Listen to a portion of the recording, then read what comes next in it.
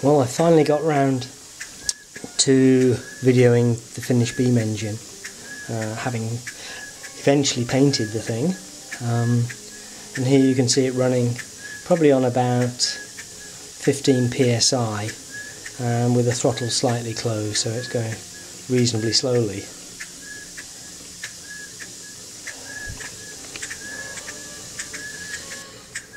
In the last video I talked about the pump, thinking that the thing I'm showing you now was the main pump that the beam engine would have been using for drawing water out of the mines.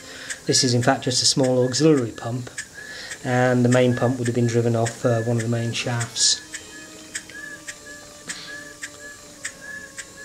I did find when building the model that there were a number of errors, quite a few errors in the drawings, which really surprised me, given that the model has been around for an awful long time. I expected the drawings to have been corrected at some point in the past, but they weren't, so you do have to be pretty careful when you're building the thing. One of the biggest errors I found was that the clearance on the parallel motion is inadequate, and I'll show you that in a second.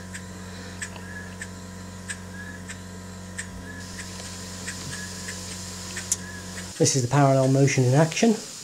One of the difficulties I had was that the clearance here and here is inadequate if you follow the drawings, and in fact they actually clash. So I simply reduced the size of the bosses on the various components just to give me that sufficient clearance. It then seems to work quite nicely.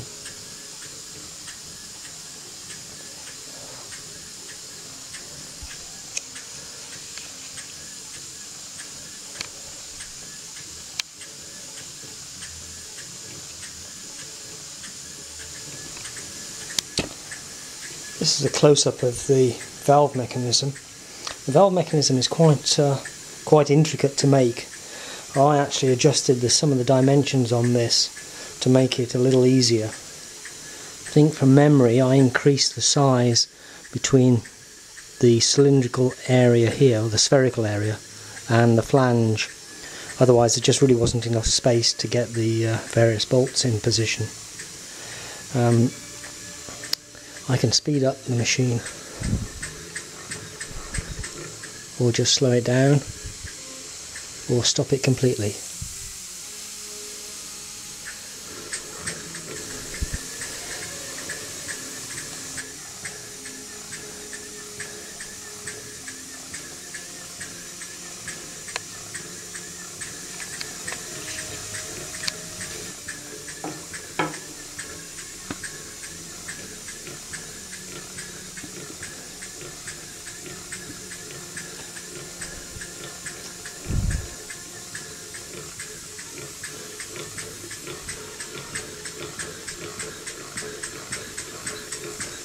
I think it looks much better actually when it's going nice and slow.